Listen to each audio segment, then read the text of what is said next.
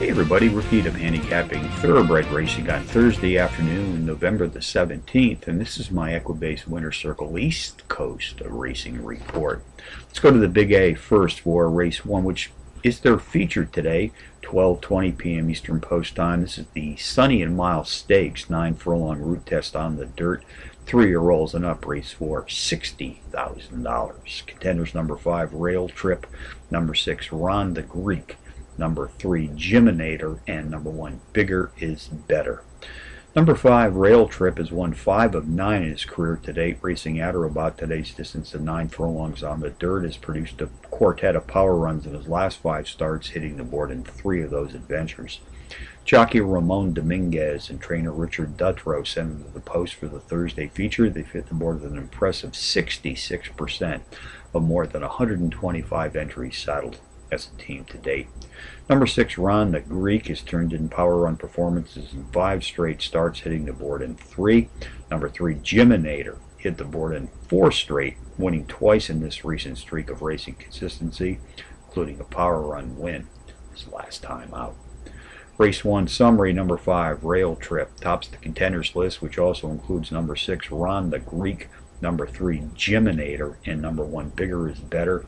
5, 6, 3, 1 in the first from Aqueduct, the $60,000 Sunny and Mile Stakes.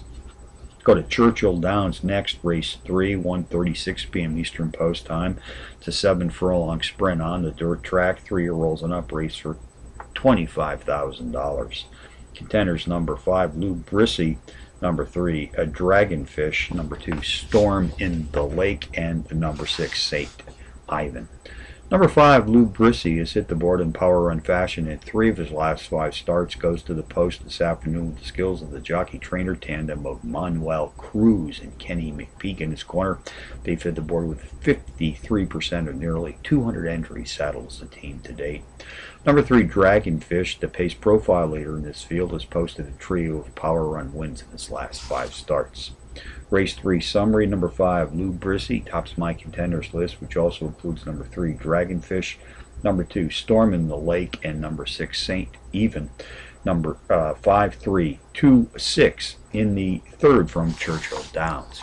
Bonus long shots: Hawthorne, race 2, the 4-1 shot. Number 2, Eileen Evelyn, a Trackmaster Plus Power Pony qualifier, is the overall speed leader in this maiden field, racing at or about today's distance of 8 1/2 furlongs on the dirt. Charlestown, race 5, number 9, Narrow Back, a 9-2 shot, takes a slight class drop, is better speed, racing at or about 8 1/2 furlongs on the dirt, and the favorite, number 7, Pleasant Gallop. So handicapping on a Thursday afternoon from both the Big A, Aqueduct, and Churchill Downs in Kentucky. With Needham for the Equibase Winter Circle, reminding you as always to please bet with your head, not over it.